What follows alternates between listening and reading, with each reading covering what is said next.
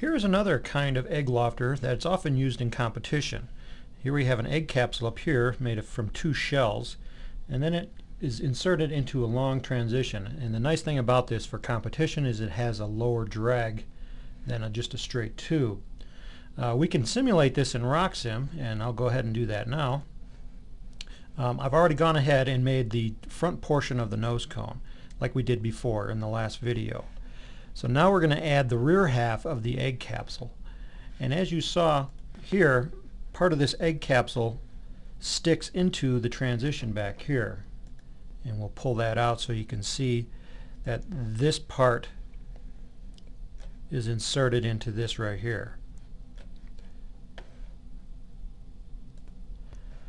So in RockSim, what we'll have to do is create a transition for the rear part of the egg that sticks out. And we'll do that here.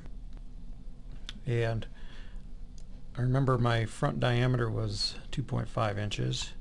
And my rear diameter, I don't know what it is right now, but I'm going to guess. I'll make it 1.8 inches. And then the length. And then I'll change my shape. And you can play around with this to get the right shape that you want.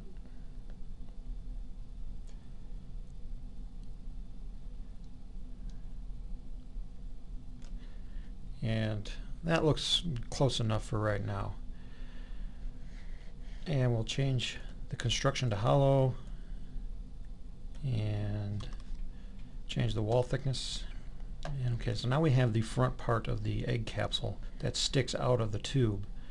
And now we'll add the rear transition that this is inserted into.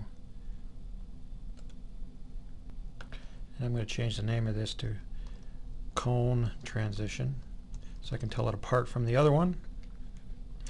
And my front diameter, I think it was 1.85.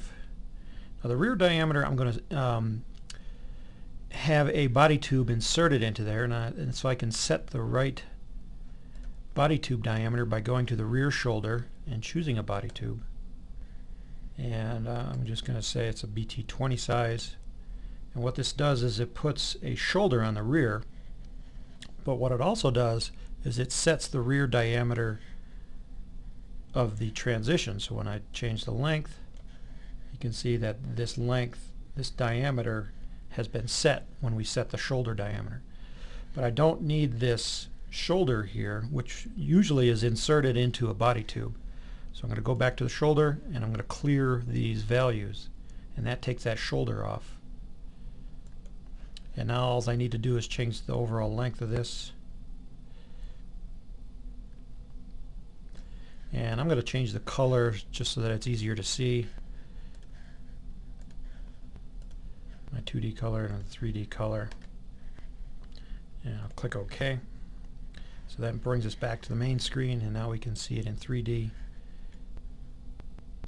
So we have our egg capsule that is inserted into this conical transition.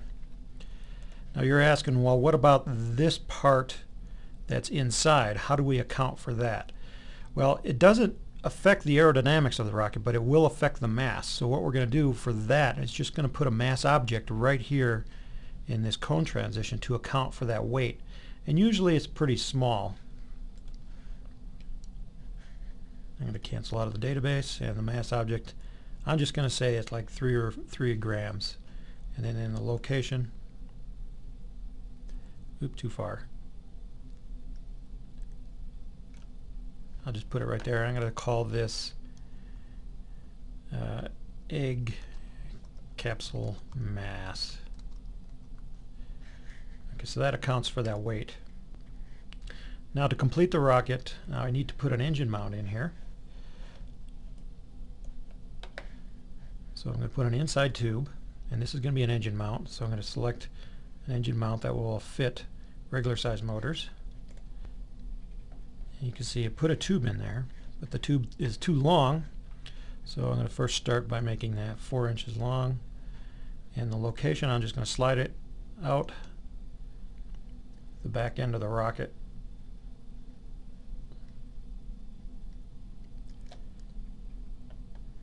Okay, let's go back to our our picture here, and you can see that it does stick out the back a little bit, which is what we wanted. And we could also make it stick out a little bit further, and we can put the fins right on there, and I'll show you how to do that. But first I want to change the location to reference from the base of the owning part. So now, because of that, if I make the tube longer, it's going to get longer this way instead of longer out the back. By making this longer, now I can put a centering ring right here to center it up inside the tube. And before I save it, let's change the name to engine mount tube. And then we'll save it. And we're back here at the main screen. And now we can go ahead and add our fins onto our tube. We can't add them directly to the engine mount tube, but we can add them to the cone transition. And we'll click on fins, and I'll just do a simple trapezoid fin here. RockSim gives us a generic fin to start out with, and then we'll go ahead and change it.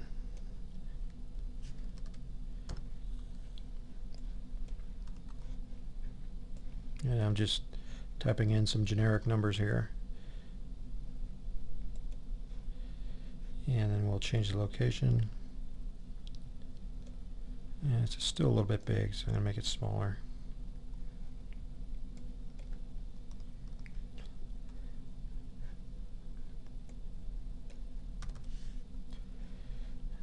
Okay, and now as I move it back, I can actually move it over that tube, and RockSim automatically adjusts the shape of the fin.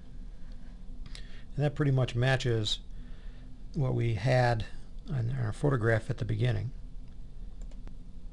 So now we have our rocket right here, and we can take a look at it in 3D.